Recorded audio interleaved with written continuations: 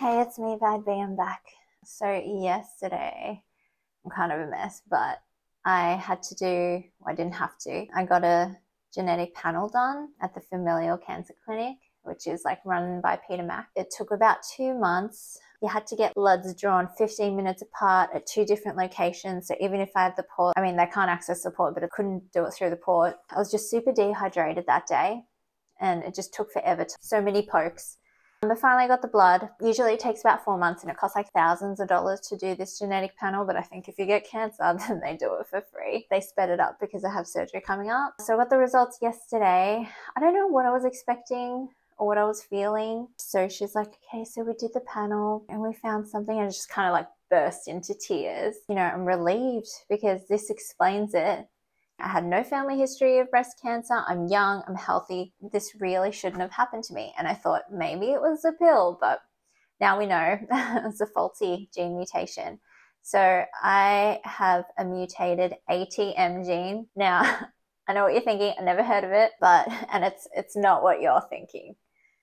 If you're like me and you think it's something dirty, it's not. This gene is meant to like destroy damaged DNA if it tries to like become cancer. And obviously, because mine's mutated, it didn't destroy the cancer genes. It can be passed down through either your father or your mother. And I was like, so whose genes? And they were like, we don't know. So I don't know which one or who gave it to me. It means I have a higher chance of getting breast cancer again. If I was healthy, she said I had a 24% chance of getting breast cancer.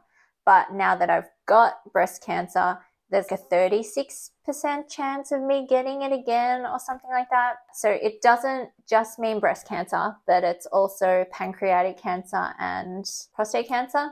Obviously, I don't have a prostate. Pancreatic, that's a scary one. It means I have to contact everyone in my family. But luckily, because I have this gene mutation, that means they can get this genetic screening for free. As long as they have a referral from my GP, they don't have to pay the thousands of dollars. And I guess if they want to know, they can get the information. And if they have the gene, they can get screened earlier and more often to hopefully prevent these cancers. It was kind of shitty having to tell them, okay, I'm relieved. Now I kind of know why this happened. But then also it's super shit because then I might get it again. Oh, fuck that. I just have a lot of feelings. But also I guess it's good that this happened to me and not anyone else in my family. I'm glad about that. It also means that, because I originally wanted to get a double mastectomy, and like obviously this side would mean a prophylactic mastectomy, which I don't have cancer there, but it's trying to stop it coming back. And this genetic counseling lady, she's like, yeah, so it drastically reduces the chance of you getting breast cancer again if you have no breast tissue. I was going to keep my nipples. I don't know what the chance is, whether it's higher or lower if I keep them or not. Yeah, I guess I'll have to talk to my surgeon about that. I went down a Reddit rabbit hole.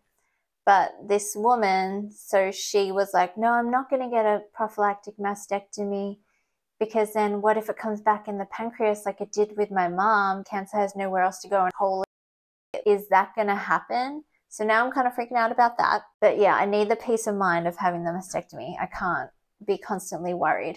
So stay tuned.